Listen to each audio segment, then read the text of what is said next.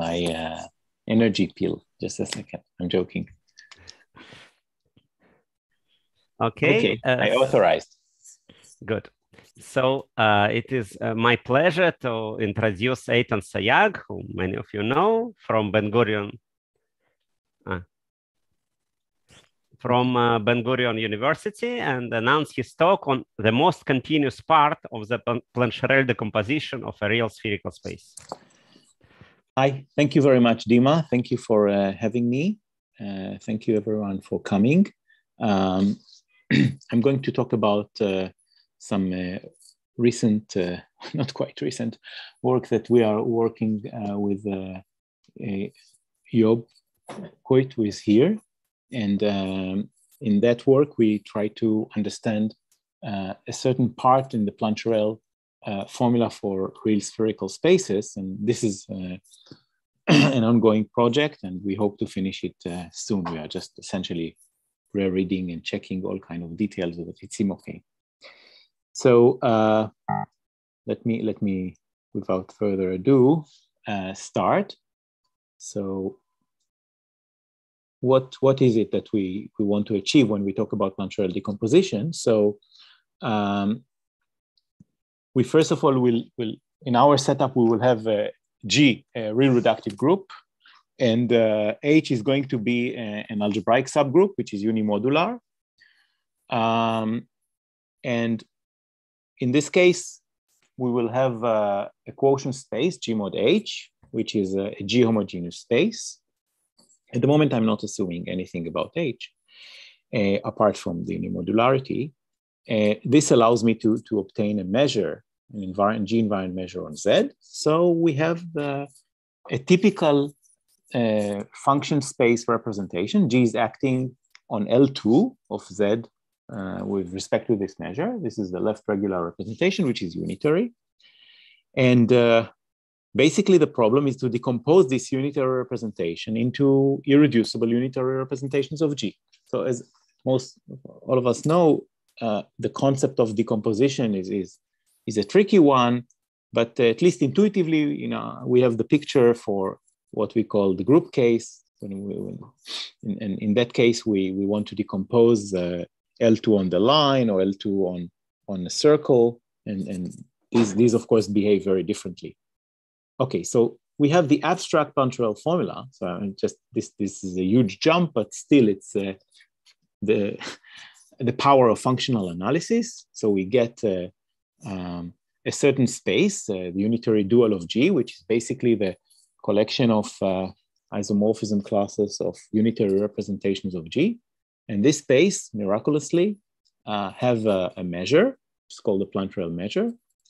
And L2 of Z is supposed to be decomposed into an integral.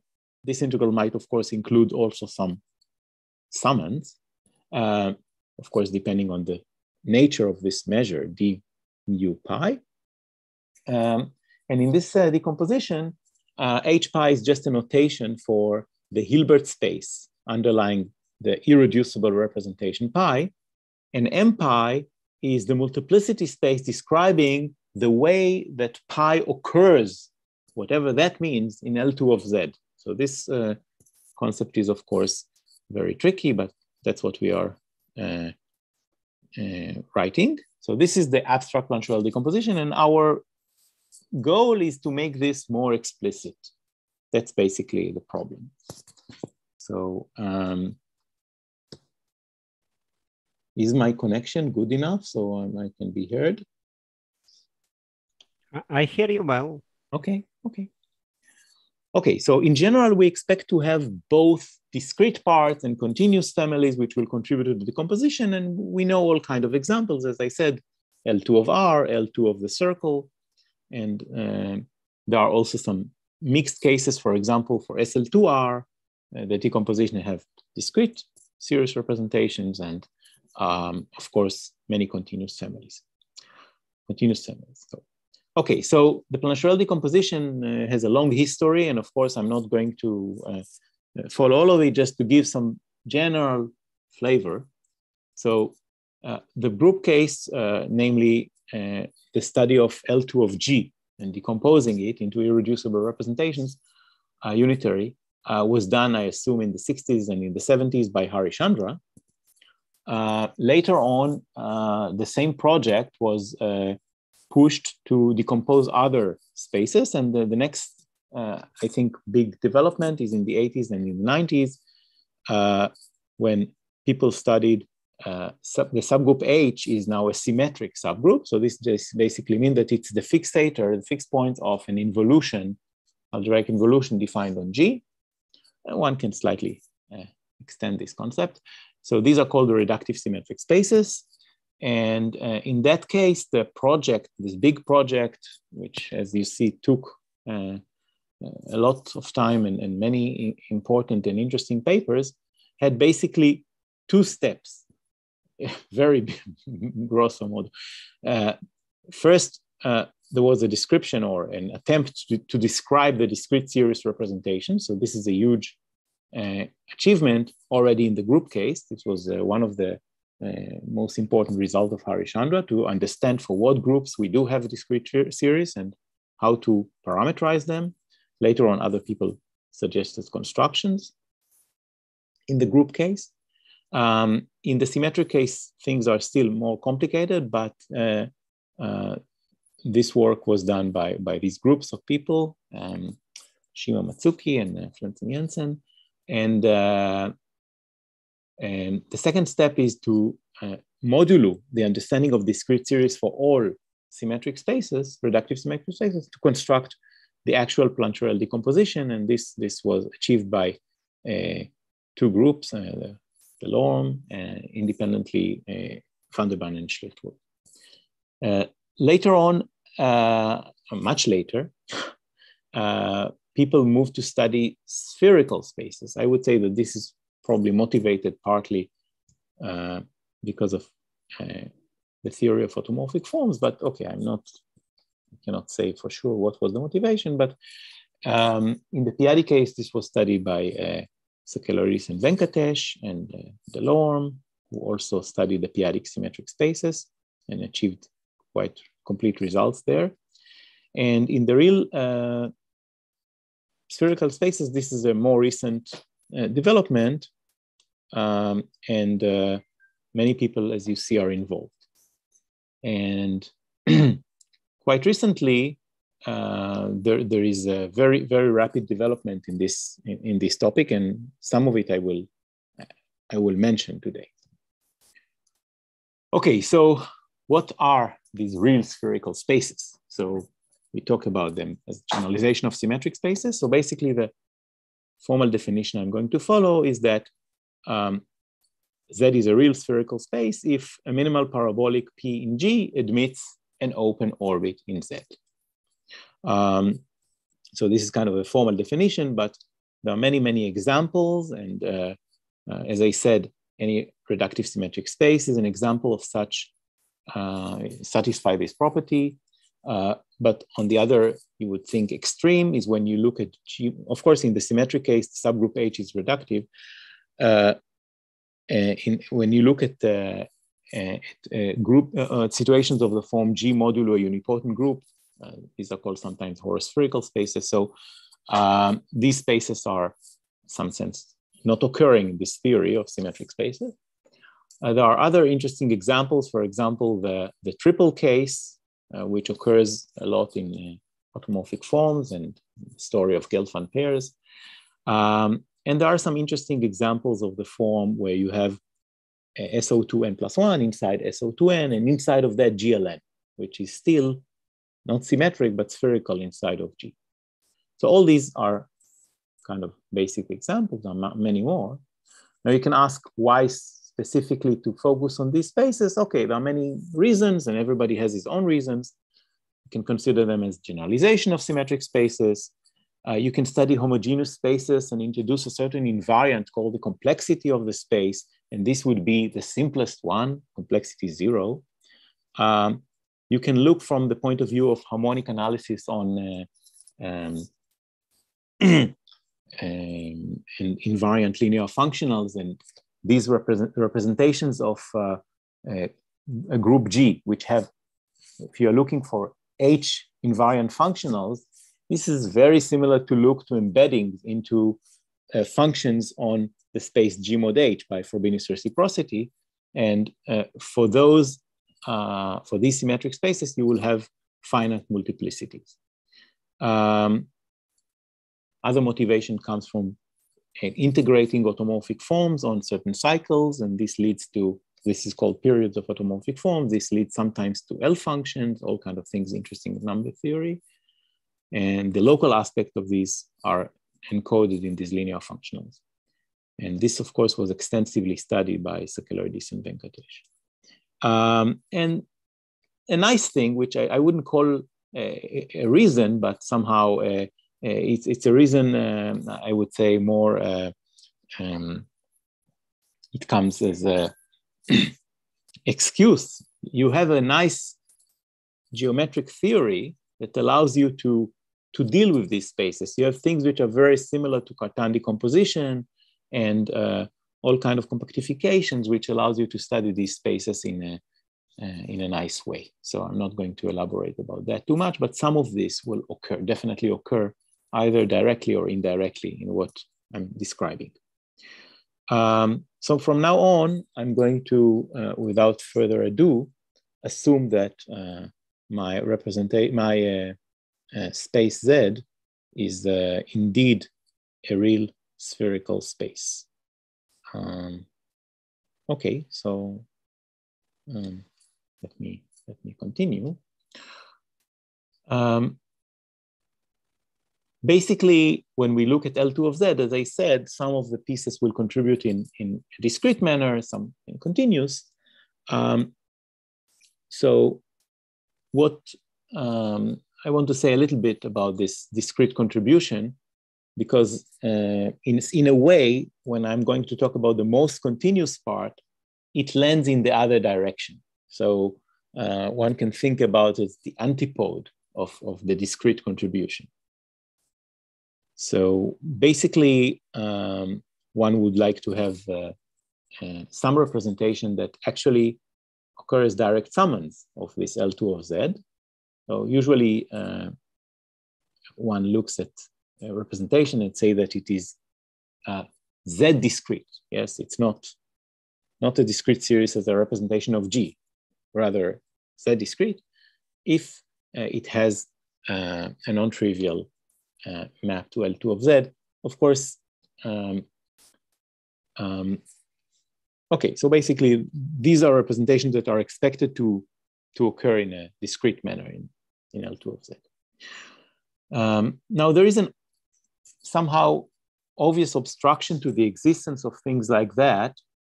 And this is an additional symmetry. I mean, the group H has a normalizer and the normalizer of H mod H in the case of spherical subgroups has a nice structure. It is a compact group times a vector group. Now, this group, of course, acts from the right on our representation. So we, in some sense, can additionally decompose further. And if we look at this L2 of Z as kind of an induction from G to H, then we can do some kind of an induction in stages and decompose according to the Pontryagin dual of the vector group V, L2 of Z as induced representations from an extension of the group H by V to G. So what we basically look at are sections of a line bundle defined by lambda on Z, so functions which are additionally satisfy an additional property from the right, moving by the character lambda with respect to the V. And this is a decomposition which we always have. And a fact of life is that if you do have a discrete series representation for your original space, then this vector group has to be trivial. Well, not so difficult to see. So since we don't want to find ourselves in many cases without anything, I mean, we need to adapt a little bit the notion of discrete series, and the relevant concept is called twisted discrete series.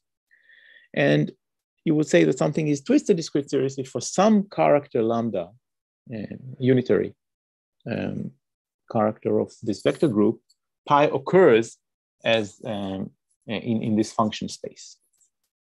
Okay, so this is a small change. And now I can say a slogan which is even correct. And the slogan is that the Plancherel decomposition of Z is built up from twisted discrete series representations for Z and its boundary degenerations. I should have given a whole slide to this thing. This is probably very important. So in order to describe what lies behind this slogan, I want to say something about the boundary degenerations. I want to mention that definitely one of them is Z itself. So the part in the Plancherel decomposition, which is kind of discrete, will be attached to Z itself. So these are the twisted discrete series of Z. The part that we will be mostly interested will be related to some other degeneration called the horospherical degeneration of Z. So let me give more details about these concepts. Okay. So the first thing I want to say is that I will not, to be honest, I will not give a formal definition of the degeneration. I just want to be honest. I will give some indication what they are. So I will move to a Lie algebra version. So let's, infinitesimal version. Let G be the Lie algebra, H be the Lie algebra of H, and let's fix its dimension. And let's look in the subspaces of G of dimension n. So of course, obviously, little h is sitting in this Grassmannian. And what we are going to do now is to allow the group G act on this Grassmannian by conjugation. So when we do this, we get all kind of squeezing around of our subalgebra H. And when we take the closure of these squeezing around, we get all kind of real spherical subalgebras. That's kind of not difficult. But the fact is that you can decompose it into a union of finitely many orbits of spherical Lie subalgebras, H1 up to HR. So this closure is decomposed in this way. And this picture has a parallel on the level of G mod H, namely, one can introduce a certain compactification of Z and construct out of it real spherical spaces. And the Lie algebras of these groups are going to be these algebras that I mentioned above. So basically the degenerations, you see how you get them at least to some degree of precision when you go to limits on conjugates of your original Lie algebra or subalgebra attached to the subgroup H. Okay, so these are degenerations. Now I remind, the slogan was that the Plancherel decomposition is built up from the twisted discrete series for Z and its boundary degenerations, and these boundary degenerations are now introduced. Okay. So, Dima, am I going too quick or what's going on here? That's the first time I understood what is boundary degeneration. Ah. I am very thankful to you. Okay. At least for me personally, it's perfect. But let us ask if anyone else has questions. So any questions, please? Eitan. Yes. Hi, this is Dihua. Hi, Diwa. Hi. Could you move back one page? Hi. One more. Yeah, here. So in this decomposition, you induce from H, V, G, lambda. Yes. So lambda is this vector, right? It's a representation of V. Lambda is a functional on V. It's a unitary character of V. So how do you extend to H? You should go to like a stabilizer or something. Except on the other side. You just look at functions on G, which move on the other side if you act by this little V from the right, not from the left. Yeah, the action commutes because they are coming from two sides. Oh, two different sides. Yeah, Okay. because G mod H has an action on one side from G, but on the other side. Okay, V acts on the other side. Exactly. It's for free. Okay. Does that make sense? well, H normalized V, right? Think about SL2. You think H commutes with V. Think about SL2 divided by unipotent group. Then unipotent group has a torus symmetry because, yes, from the other side. What I mean by side H or G. Do you have a better example to illustrate it? So I think the question is how this lambda is actually extended to HV. And so the answer is you just make it trivial on H and it's the character on V. Yes. Yes. You can make H trivial? Yes, because that's normalized. Yeah. Well, normalize, you don't fix, stabilize lambda, right? Let's think about this like a parabolic type. And then your V is a unipotent radical, you take a function here. And then if you think about it, the model as a functions on G, which satisfy some properties. Then yeah, it's the other way around. So the H is the unipotent radical, V is A times N or so, right? The torus times N. So HV is the parabolic, and V is actually the torus. You think H is the unipotent radical? Yes. Yes. This is the way you think about it? Yes. But your V is vector space. But I think from the formula you wrote above, normalizer of H modulo H is C times V. So you have just a projection onto V from HV to V. Okay. Okay. Diwa, are you happy? Yeah. Okay. Excuse me, I'm Sengupta. Can I ask a question? You can try me. Yeah, so that pi is discrete. So, I mean, in the special case when your spherical space was the group itself, there is the famous criterion of Harishchandra. No, I did not mention any criteria. No, I'm saying, is there such a criterion in this case? Expected, but not known. It's not yet known. Not known. I see. Okay. Some partial results are known. I see. So do they also involve some rank thing, or it's not at all related?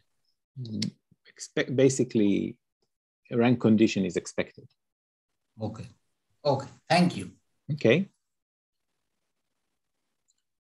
Okay. So now we come to the passage from the geometry to the actual. Coming back to the slogan. And this is the result of a recent paper by these people, Delorme, Knop-Kroetz, Bernstein, and Schlichtkrull, where they introduced something which they call Bernstein morphism. So this was influenced by the work of Sakellardis and Venkatesh in the p-adic case. So what they have constructed, and I'm not going to describe this at all, is a map from a direct sum of a certain subspaces of the L2 of each of those degenerations to L2 of Z. And they prove that this map is nice in the sense that it's G equivalent, is a spectral, and it's onto.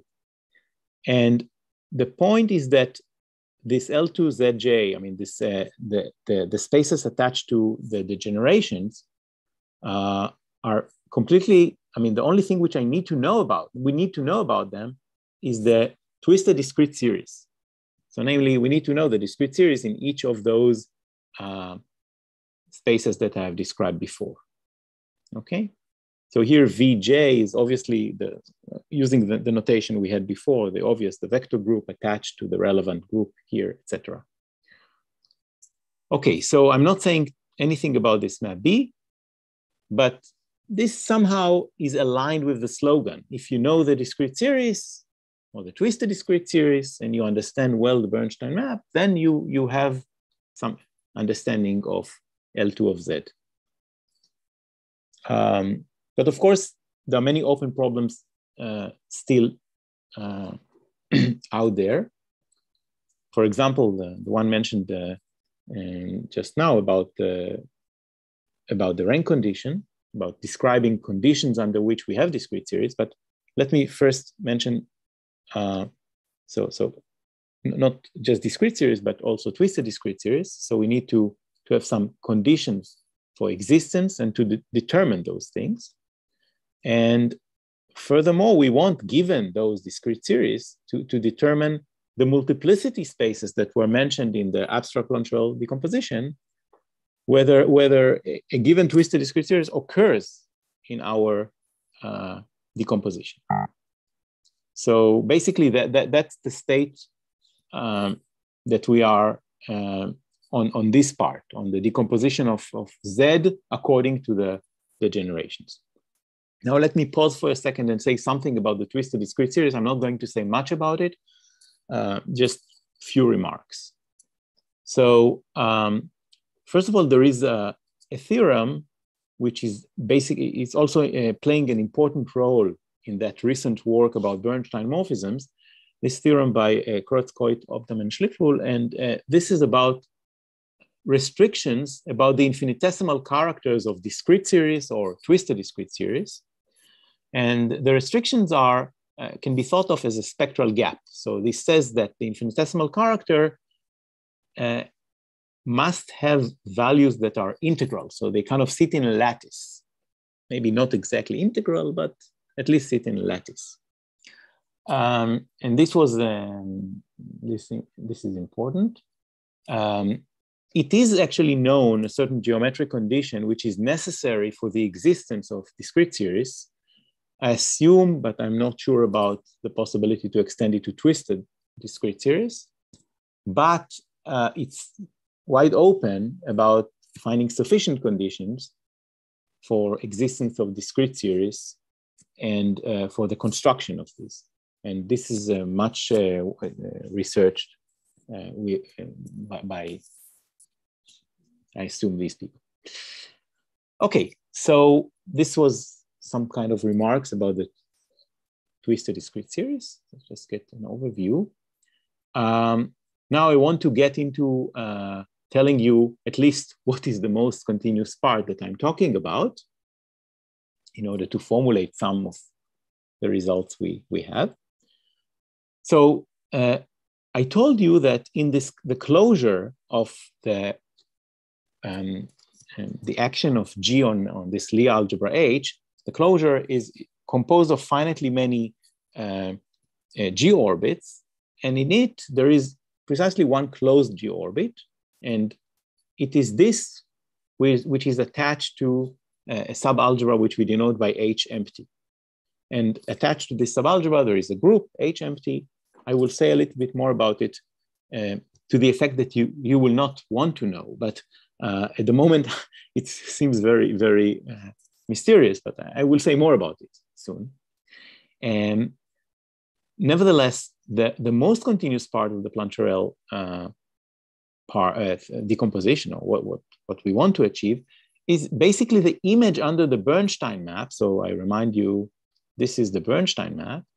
And one of the pieces here is attached to Z empty, the horospherical degeneration, that's the name. And what we want is to take the twisted discrete series attached to it and look at the image under the B map, which I haven't described. And this is a unitary subrepresentation, and we want to decompose it.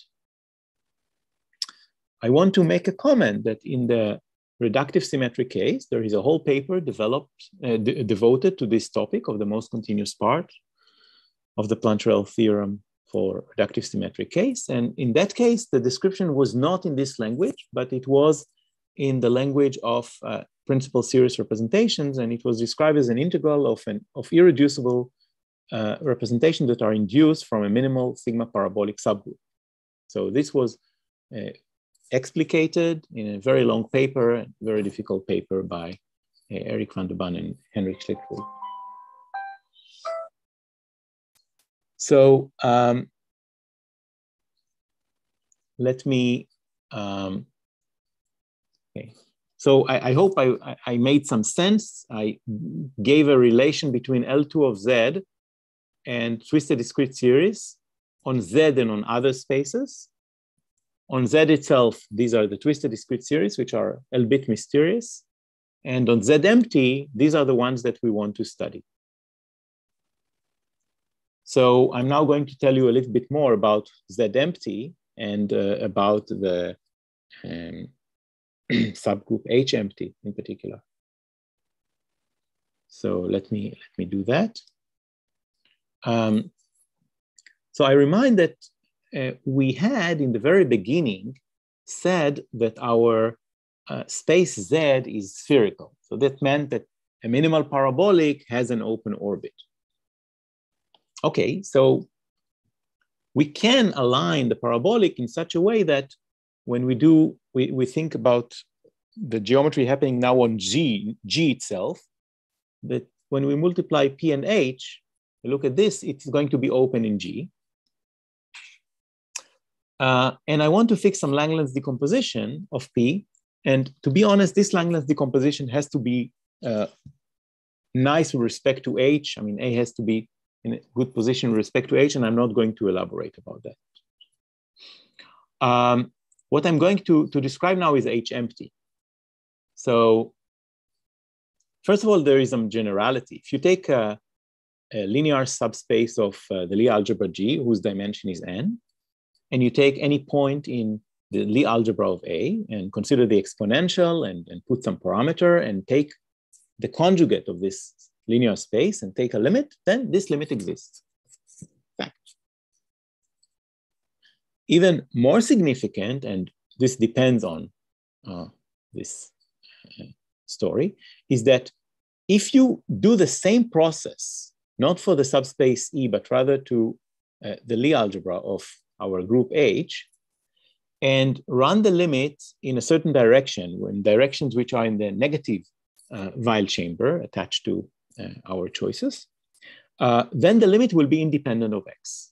And this gives you the Lie algebra H empty. Okay, so Eitan, so H with subindex X, it should be just H, yes? The subindex is... No, I mean, it's just, yeah, there is a misnomer here. For every space E, there is the E subindex X. I see. So this is the limit. Got it. This HX is the limit which you perform here, but the X is basically you choose anything you want here. Okay, at least got it. Generic enough. Okay. Okay. And this is H empty, which is one of the list H1, H2, HR that occurred over there in the limits. Okay. But that's a special limit. It's somewhat more unipotent than others. Okay.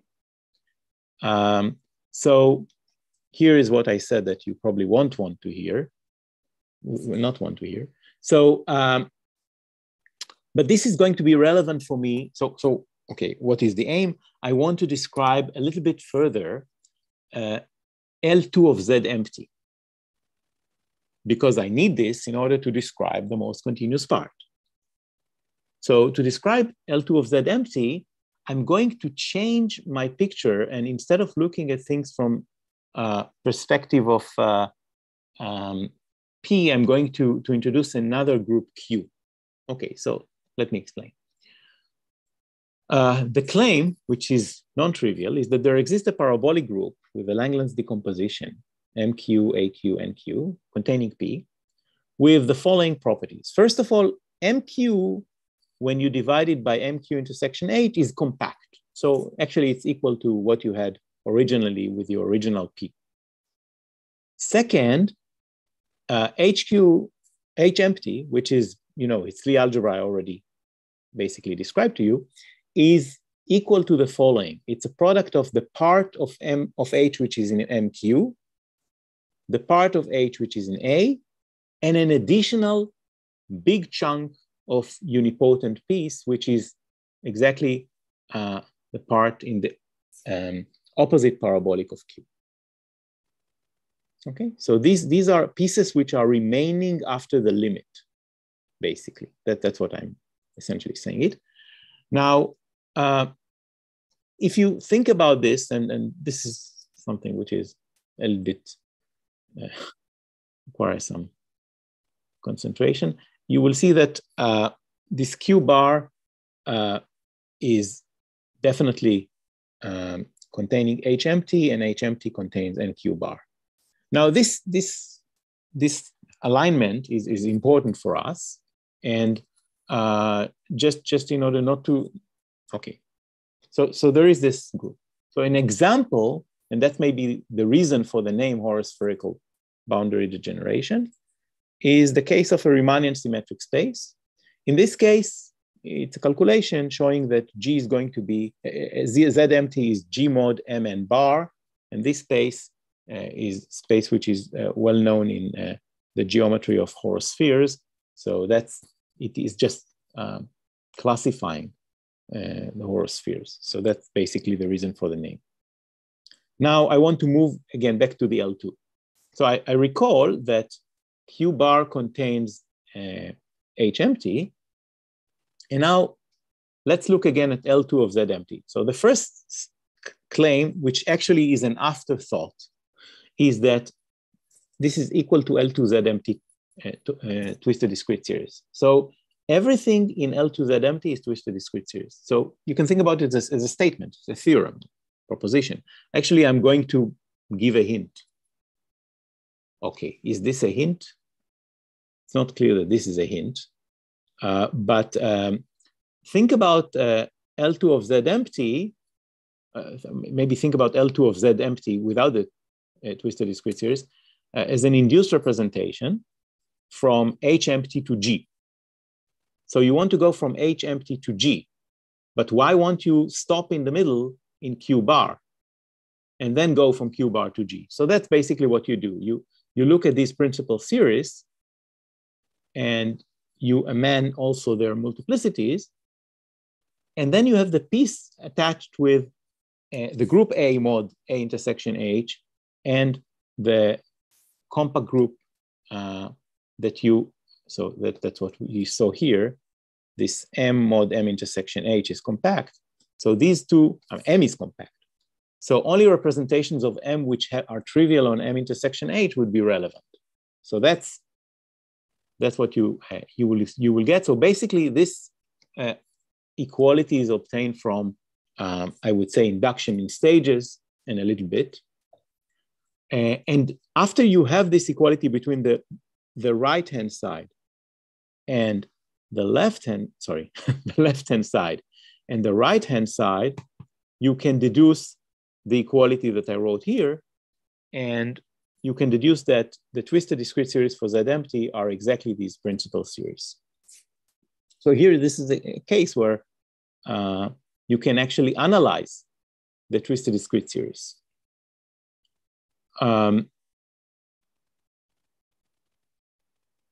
Okay.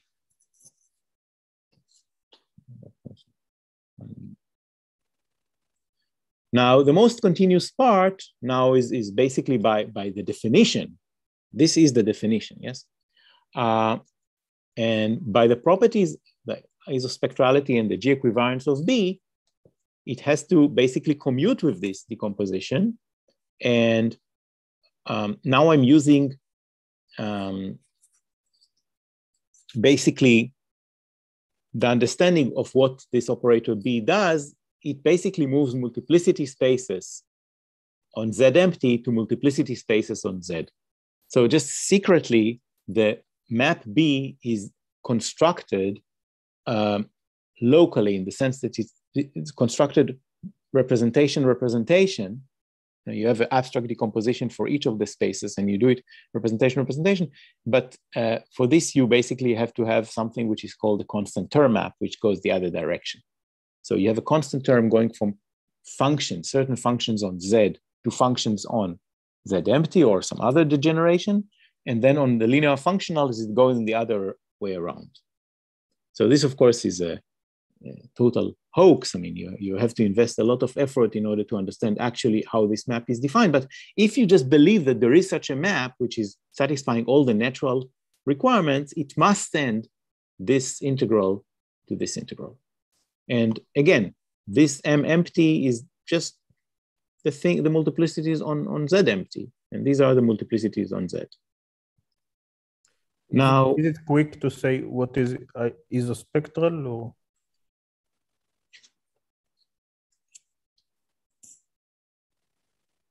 Presume it's easy to say. I don't know if it will give anything. Okay. Okay. So basically, it just means that you have the same representations on both sides. Basically, the map does not erase representations. That's okay. To formulate, no matter how formalist you are. Okay, so now what are we doing? As I said, we want to decompose this L2 of most continuous part. So if you look at this, after you do all this massaging and using what was known, you basically are left with understanding these multiplicity spaces. So basically what we are doing, we are making these spaces explicit. We are able to describe the scalar product, the Hilbert structure on these spaces.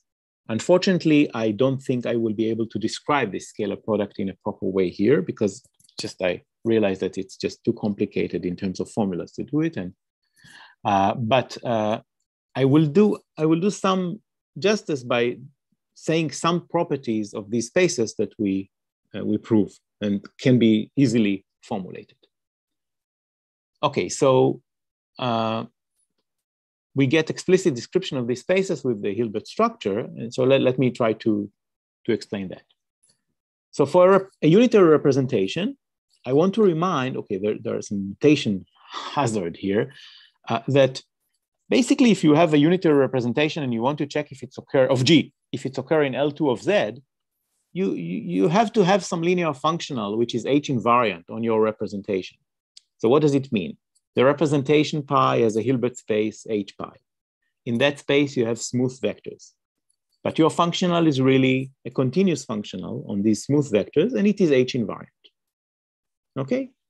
Now, the multiplicity spaces naturally are sitting in this space, but they are not necessarily equal. It could be that you have linear functionals, but this kind of embedding of your representation into function spaces on Z will not end up in L2.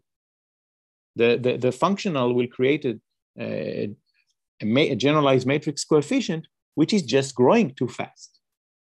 Okay? So we want to describe these spaces. And again, not for all representations, but only for those representations that are already suspect as occurring in the decomposition, and we already have the suspects.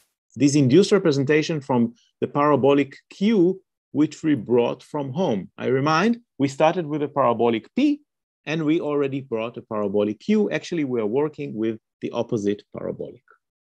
Okay?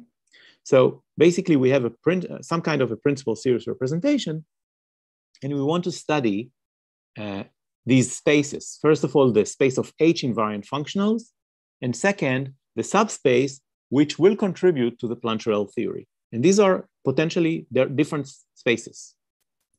So what we do is we give explicit construction of all H fixed functionals in this.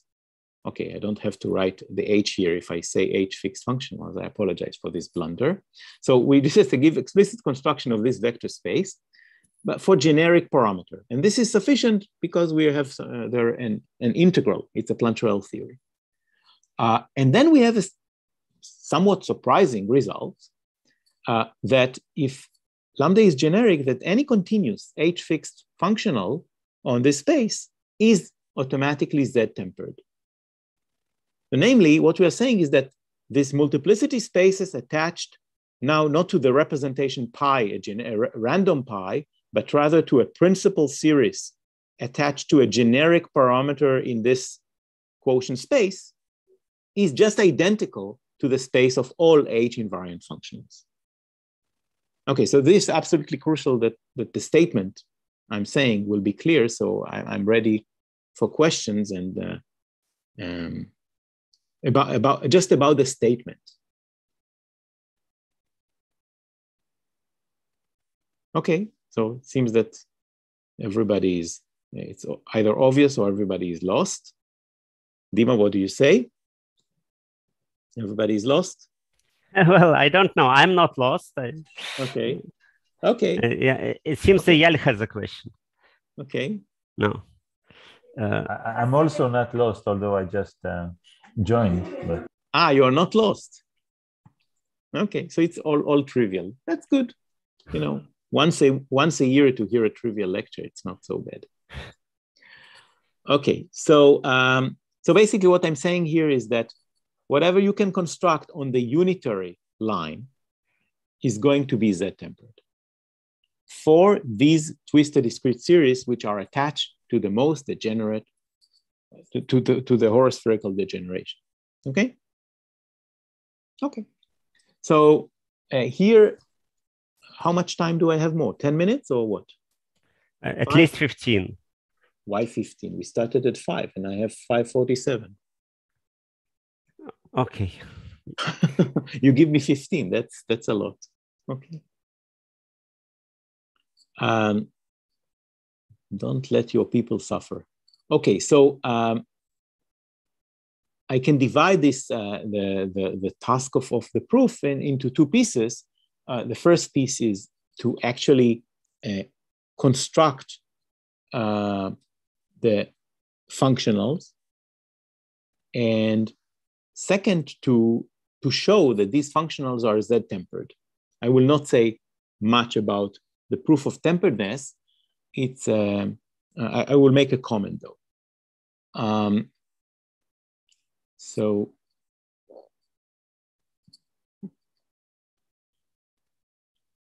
what can I say about the construction? So how would we attack such a problem? I mean, we would just do some orbit analysis. We have the H orbits on G mod Q bar. We have some orbits, and we want to construct some linear functionals. So that's what you basically would do, and that's what people did in the symmetric case. So basically, an H fixed functional should look like something like I have a function on my space. I move it by H. I take a base point. I think about everything living on G. So instead of thinking about, so everything is living on G.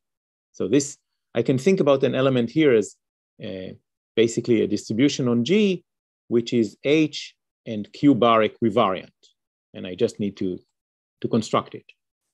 So I want to integrate over H, and I have some choice for the point X in G and some functional from the representation Xi, which I want to pair with. So I do some integration, but of course there is some extra invariance. So I divide by the intersection of H and the stabilizer. Stabilizer depends on the point.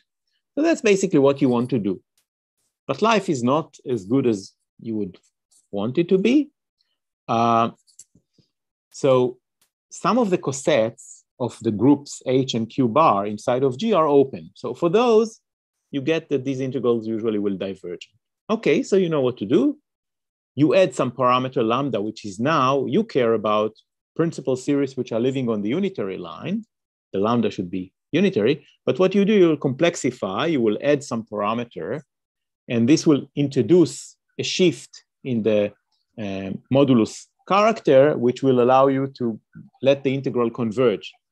So you will get convergence in certain cone, and this, of course, is far from where you are. But then you use some kind of a meromorphic continuation trick, some kind of a p to the lambda lemma of Bernstein and Sato, and then you will get some meromorphic continuation, and you will be able to construct your functional. Okay, that's some standard thing. And you may have poles, right? Yeah, you may have poles, but since you are working on some line, okay, in Bernstein Sato, you have a control on where the poles might be. You know, you have some hyperplanes, and you can avoid the poles. That's the point, okay? And since you have an integral on affine spaces of lambdas, on real affine spaces of lambdas, or imaginary, you don't care about measure 0. You can avoid them, okay? Is that clear? Is that okay? You may have pole. Yes, I don't see a reason why you want.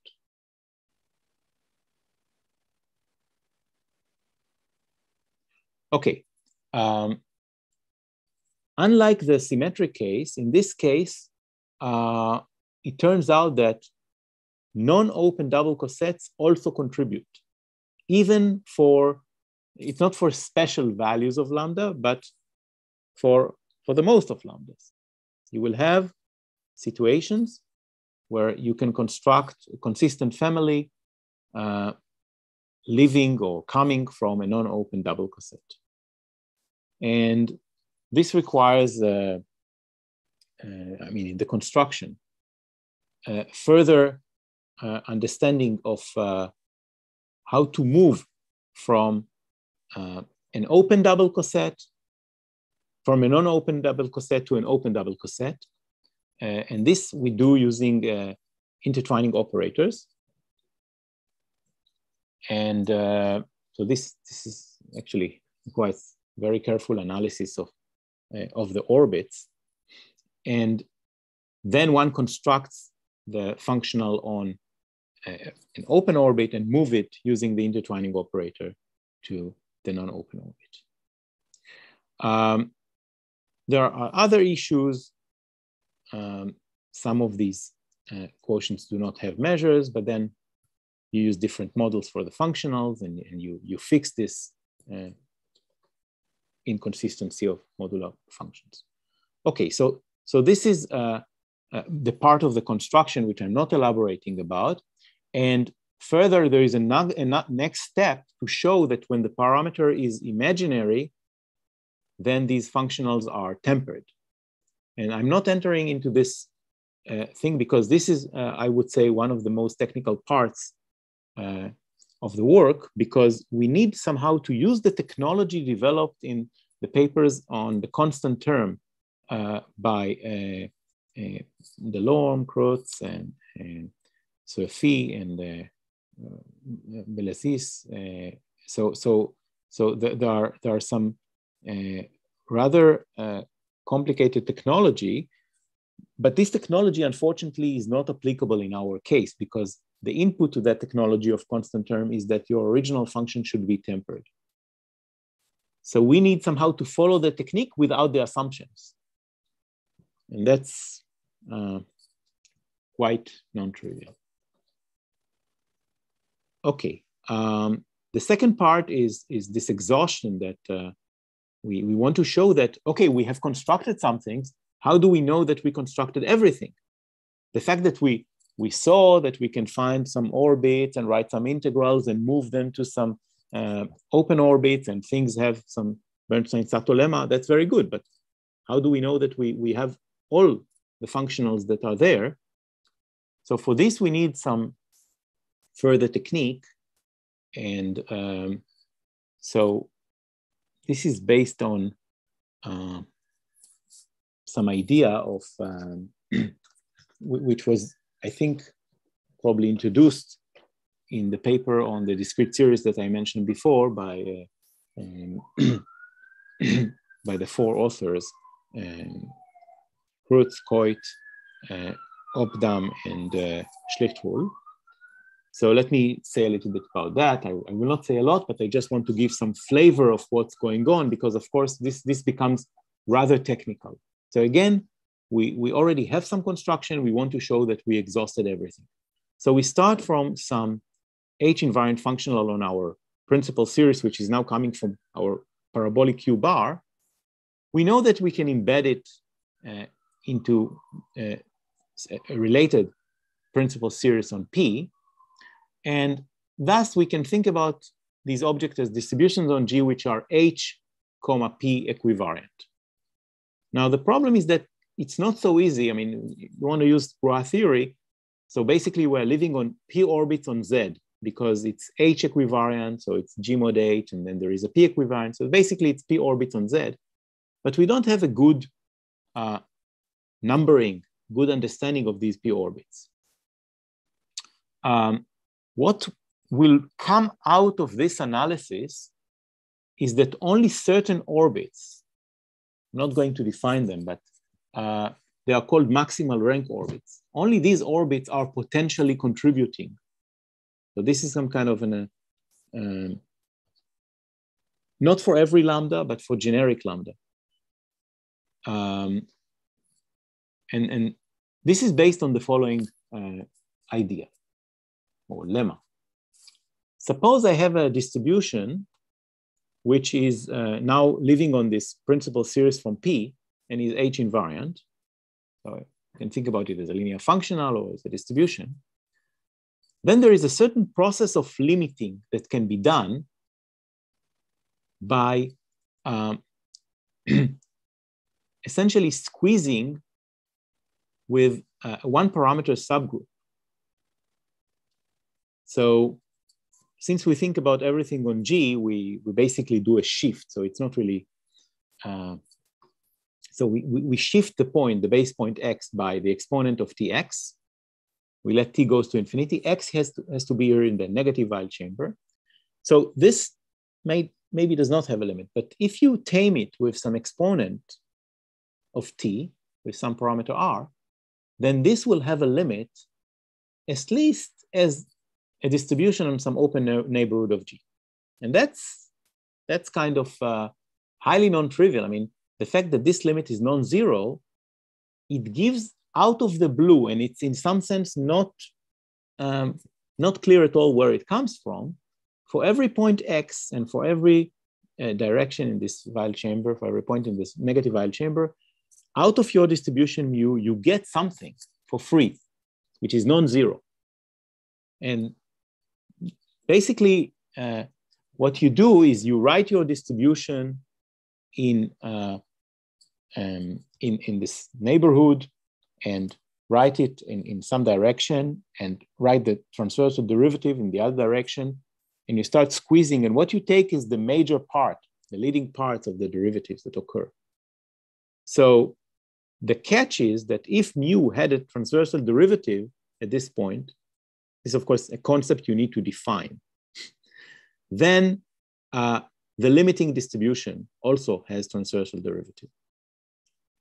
And furthermore, this limit distribution is invariant with respect to subalgebras very similar to the ones we talked about, namely pushing H with a family of elements from the group to infinity. So some kind of a limiting subalgebra. And using this further information, we get strong restrictions on the support of the distributions. Of course, it's not always that you get a constraint on the support. It depends on the parameters, namely the finite dimensional representation xi and the parameter lambda. This is the most relevant piece of the puzzle. And for generic lambda, it follows that the distribution must be supported on so-called maximal rank orbits. I just want to comment that in many cases, these are just the open orbits, first in symmetric cases and in some other cases, but not always. So you still have to deal with those. And basically there are two kinds of things you want to show. What orbits you can live on, and second, that there are no transversal derivatives. And to show now that there are no transversal derivatives, you just move to show that not from u, but for your limit, mu x, which is invariant with respect to some kind of algebra which is more unipotent. So eventually, you are reduced to showing that there are no transversal derivatives to spaces like G mod n bar, and this you can just do by hand. You know what are the distributions generically which are invariant on these kind of subspaces. So this is a technique, a technology which is rather different than the Buha theory, and I think it might have many more applications. Okay, thank you for your attention and happy birthday to Dima. I finished. Now, any question you have, you should, of course, directly to Dima or Eyal, because they completely understood everything, and I just will ask them after the lecture. Thank you, Eitan.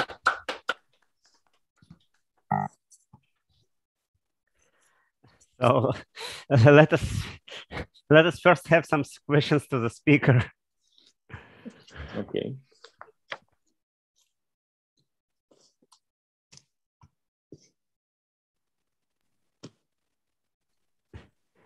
I have a lot of questions. First of all, is Q the adapted parabolic? Yes. Good.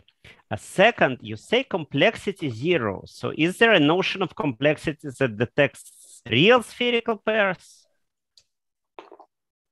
It's a good question. First of all, I used it just as an excuse. You know, you want to understand why spherical, so you just say these are the simplest one.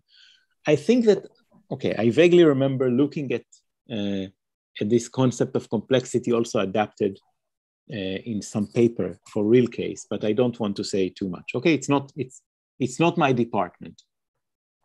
Okay. I see. And now, can you explain what Bernstein morphisms are?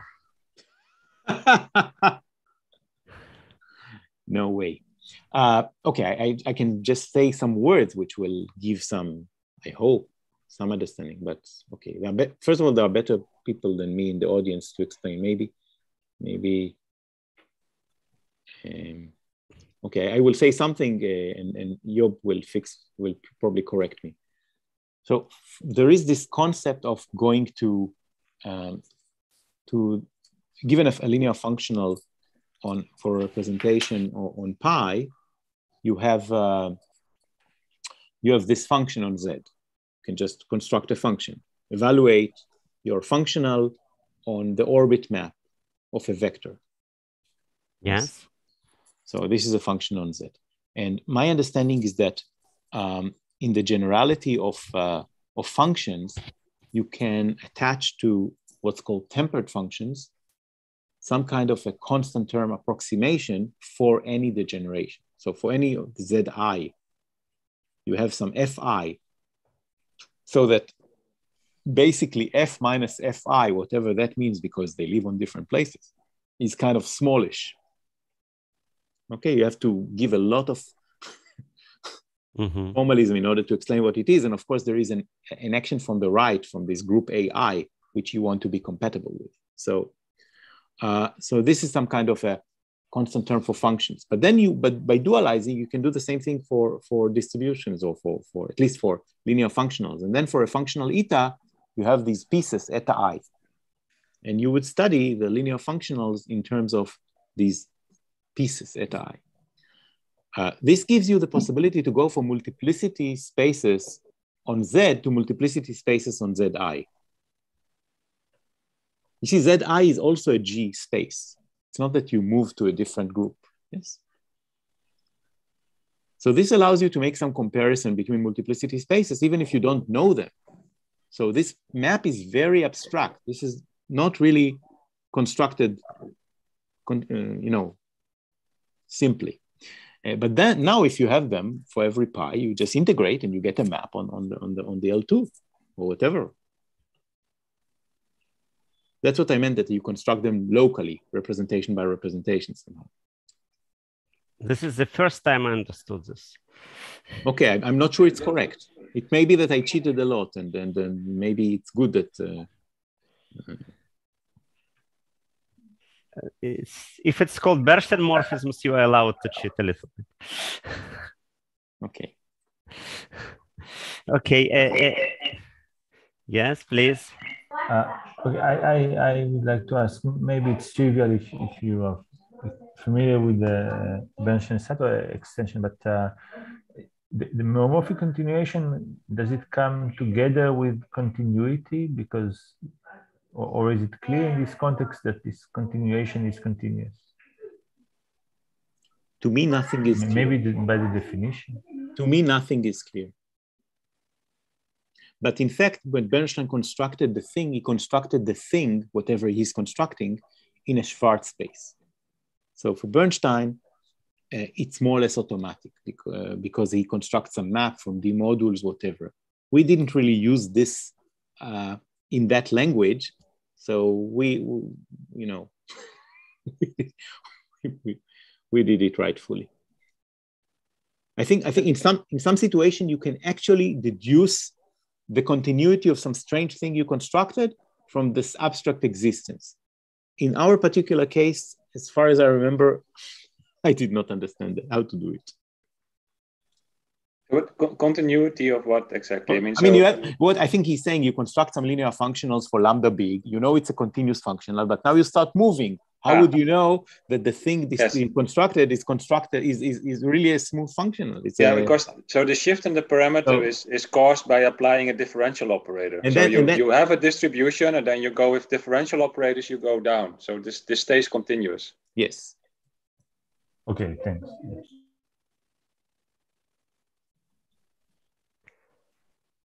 Correct. Any further questions? Yeah, I'd like to ask a simple question. So these discrete TDS, do you expect them to be typically non-tempered? Okay, first of all, I want to say there is an expert in the audience for TDS. Joop is an expert. So I prefer that he will give his impression about the TDS. I mean, he wrote a basic paper on the topic. I don't have any understanding apart from the paper which recently was uploaded to the archive describing a representation with one embedding, if I understand correctly, into the discrete series and another embedding in something which is not even tempered. Is that correct? Yes. So really temperedness is a notion that you have to wait. So it's not that the representation is tempered. It's more like a pair of a representation and a functional is tempered. So okay. By definition, twisted discrete series, so representations and the functionals corresponding to give the embedding, they're by definition tempered, because otherwise they can't contribute in this L2 of these boundary degenerations in the first place. So that's not so much the question, but the question is rather, could it be that you have a representation which has a tempered functional and a non-tempered functional? And there are examples of that. Yeah. So it's just that for this most continuous part, this for some reason doesn't occur. So this is a bit a miracle. So I don't really see a very good reason why this a priori shouldn't be. It just doesn't happen. But if you go to the discrete series, so more on the discrete side of things, so the other side of the spectrum, then this definitely does happen. So we gave an example of a symmetric space where you have this phenomenon occurring.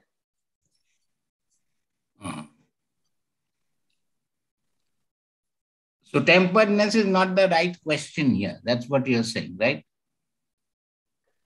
Well, it depends on, okay. So temperedness is the correct question. It's just, so temperedness is a property of a pair, right? So you can't say a distribute or a representation is tempered. It's always a representation together with a functional. My understanding is that this is the only interesting question if you want to understand Plancherel theory. In order to understand Plancherel theory, you only care about the Z-tempered things that you can construct. But if you are interested in linear functionals like me, then you might be interested also in things which are not tempered. That's you're allowed. In this case, they're identical, but we don't have an a priori proof of this. Okay, I should say that after you have this description and the construction, so what is the benefit? How can you, in principle, can have a scalar product? Because you do have a formula, you know what are this linear functionals, and so you can start playing around with them and try to understand how they will occur in the Plancherel in the embedding that I described before, and out of it you can actually construct explicitly a scalar product. It's not easy to describe, so it's not I would fill another 2 or 3 pages just for formulas. At the moment, at least, I don't have a better understanding than that of how this scalar product goes. Okay. Thank you. Sure. I have one technical question. What is the difficulty with non-open orbits? I mean, I would say that they are closed subsets of open subsets. So you can extend by 0 to the open subset, and then the situation is similar to having an open orbit. Is the problem that the open subset is not invariant?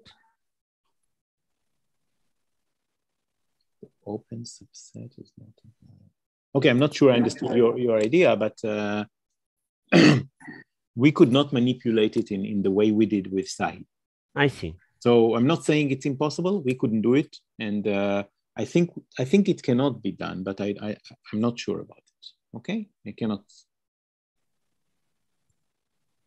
Yeah, so there's a real problem with the meromorphic continuation, right? So these integrals also do not converge on the imaginary axis, and then it's not clear where at all. So for which lambda at all they would be convergent.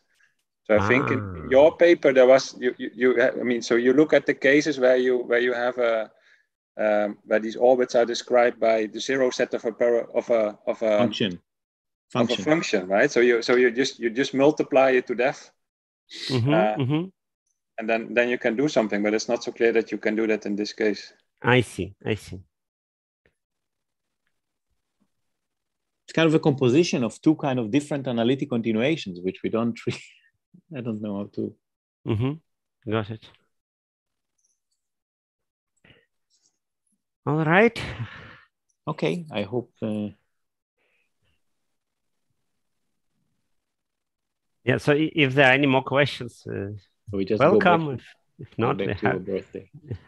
Okay. Okay, I know I promised more in the abstract. I want to apologize for those who came who did not get the scattering operators, but if you invite me for the next semester, I hope by then I will be able to describe something. But at the moment, it just became impossible for me to prepare this, so I apologize. No, it's okay. You did talk for an hour and then answered a lot of questions. Thank you so much, and we will be glad to invite you again in the next semester. So I'm saying again that we hope to have a talk in 2 weeks, but I cannot say who is the speaker yet, and it's not final yet.